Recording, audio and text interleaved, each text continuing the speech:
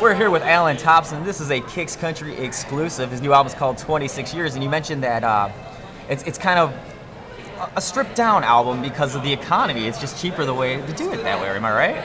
Yeah, no, it definitely. I put a record out about a year before, and it was real difficult for me, to go out to these clubs pretty much just by myself to play acoustic shows behind what was, ostensibly a Southern rock album. So I had this collection of songs that I felt really lended themselves well to being recorded acoustically, and I felt like that would be a much easier way for me to get it out there and hit a lot more cities if I could go by myself. Nice. So. Well, talk to me about your music, your lyrics, the way you write. I mean, you talked about you were 26 when you wrote this album. Right. So, how old are you now? 28. Okay, so it's been 2 years in the making, basically. Yeah, no, definitely.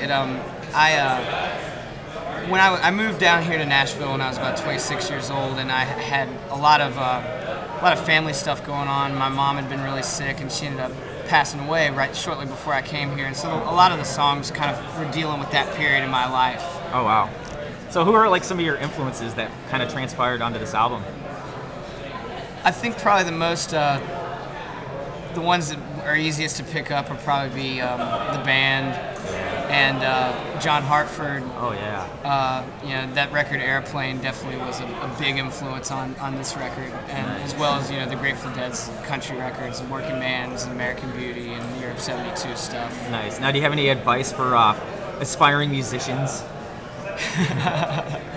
Man, take advice wherever you can get it. Talk to as many of the people that you look up to as you can, and just find out what they did, and try and update it for today's music industry. But yeah, just try and learn as much as you can and apply it every day. Nice. That's Allen Thompson. Again, the new CD's called 26 Years, and check it out at allen-thompson.com.